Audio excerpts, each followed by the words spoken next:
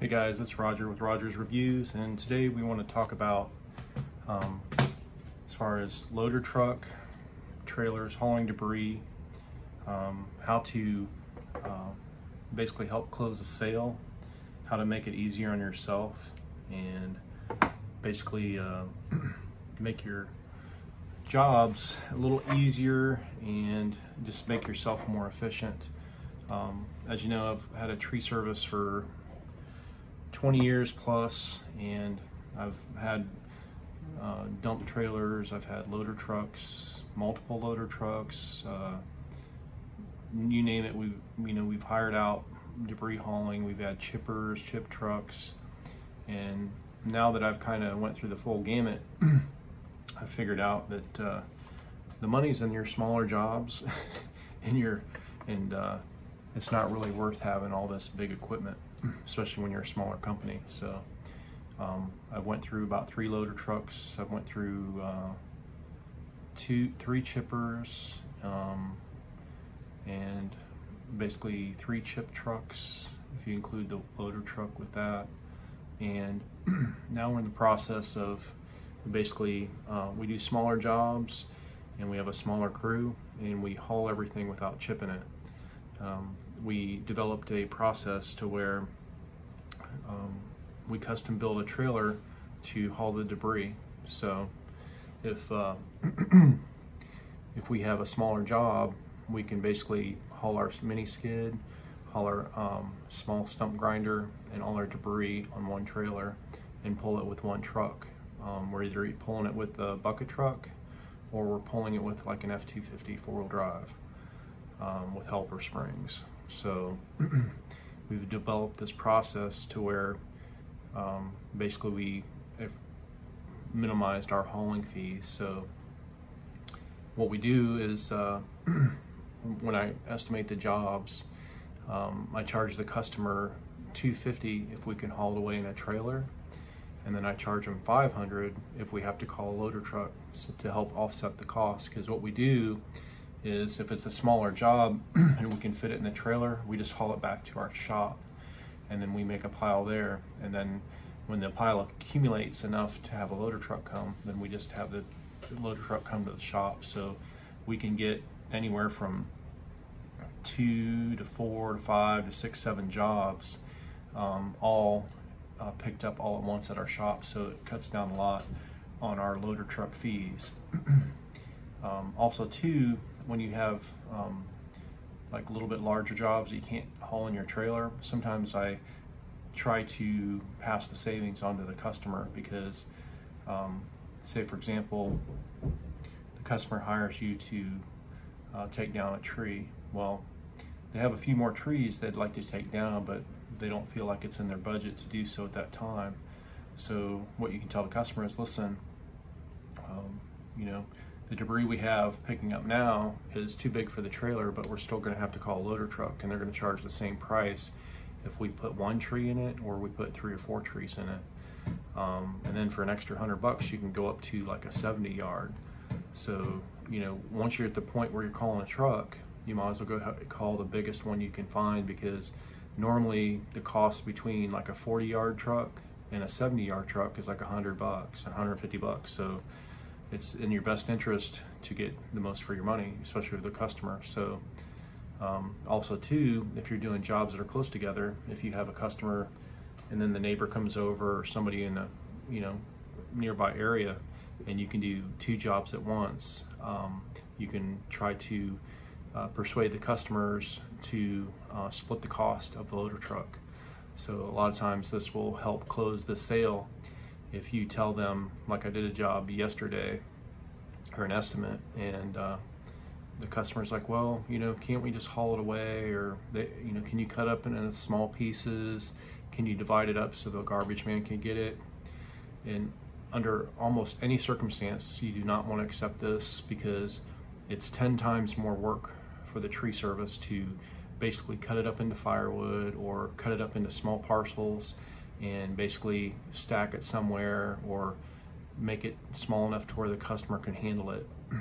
So I always try to talk the customer out of that, because you're going to end up spending 10 times more amount of energy and time making the material small enough to where they can get rid of it themselves, especially if they're hauling it to the street. And most customers, they don't have the equipment or saws and stuff to cut it up, so they're going to expect you to do that. So the customer yesterday was basically telling me the same thing. He's like, well, how many truckloads or pickup truck beds would it take to get rid of the material, because he didn't want to spend the $500. I'm like, well, you're not going to spend $500 because your neighbor's getting some work done too, so we can split the cost of the loader truck down to like $250. He's like, well, $250 is still kind of high. I'm like, well, how long do you think it would take to haul it away in a pickup truck? I'm like, well, probably 3 or 4 or 5 loads, and then you got to figure the cost to cut it up, the the wear and tear, the time, the effort, and the customer doesn't want to spend a whole weekend or 2 weeks taking it to the dump, and then also too, wherever they leave it, if you leave it on the grass, it's going to kill the grass before anybody can haul it away anyway. So I think it's just in your best interest to talk the customer into a loader truck. And also too, it saves so much time, because over the years we used to do everything ourselves, and so every job became all day. So basically, once you get done with the job, our dump is like an hour, anywhere from an hour one way to 45 minutes one way, and that's just getting there if there's no traffic. So after every job, you got to add at least anywhere from 2 to 3 hours onto your day if you're driving the truck. And so since we're a small company, I would end up driving the truck, and I ended up basically stocking up the material at our shop, and then eventually I would go and dump the debris. But you're handling the debris twice, and then also too, a lot of that debris, if you have a loader truck, it accumulates very quickly, and then it's an eyesore. If you're accumulating through a trailer, which is smaller, every time you get a loader truck load, you can get rid of it. So it doesn't, people aren't going to complain as much with like one load. And if you get 4 or 5 loads build up, then the city's going to call, and then it's a fire hazard, and then all this other nonsense, and you're going to end up probably losing your spot. Another thing you can do is build a small burn pit or dig a hole, and if you have enough room, you can cut down a lot on your debris. So like the small brush, the leaves, and stuff like that can all be burnt. And even if you have like a small stove or burn barrel or a couple burn barrels, you'd be amazed how much you can get rid of just by burning it, because a lot of the places that the loader trucks are taking it to, they do the same thing. They're burning it too. So I would rather burn it on site than pay somebody 10 times as much to drive it somewhere else to burn. Also too, we separate all our firewood and smoker wood. So basically we have one pile of oak, one pile of blackjack, one pile of maple, one pile of cherry, and then on the other side of the yard we have one pile of debris. So you can either burn that debris or pay someone to haul it off.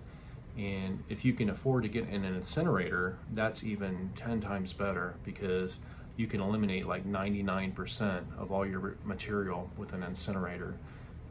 You just got to make sure it's set up to where there's no smoke or very little smoke coming out. But I think that's it. If you guys have any questions or comments, just leave it in the comment section, and I'll try to get back with you as soon as possible. But basically, we're staying small and keeping it all. I found out we had as many as 20 employees at one time, and we had 2 or 3 crews working at one time, and it was just a big headache. So I found that it's more enjoyable to have a smaller business and be more involved. So basically, the only thing I do recommend as far as that goes is an answering service or someone to answer your phones. An answering service for us is like $150 to $200 a month. They'll answer I think it's like up to 150 calls a month, and they will send you a text and an email, and basically they'll answer the phone exactly the same. They answer our phone, thank you for calling Tree Life 1, 584 Tree, where we go out and limb for you. What is your tree concern today? They get their name, address, phone number, and also how they heard about us. And that right there is money. That is worth their weight in gold. And so basically they're operating 24/7, so there's live operators. And what's nice too is if you can find a local, it's kind of hard, there's not many left, but a local operating answering service, because then you can actually go down there and talk to people and have a relationship with them and get things done, because there's small changes you're going to have to make and tweaks that you're going to have to make down the road, and it's going to pay off if you are able to have a personal relationship with the person who owns or runs that business, because most of these answering services are out of state or maybe not even in the country, so you're going to have very little leverage to or access to the people that actually make decisions. So anyway, this is over 10 minutes and I'm wrapping it up. But this is Roger with Tree Life Tree Service, 584 Tree, where we go out and limb for you. If you guys have any questions, comments, please leave them. Please like and subscribe and share. And we're almost to 1 million views. I'm hoping to get to 1 million views by the end of the month. So if you don't mind, help us out. Have a great day.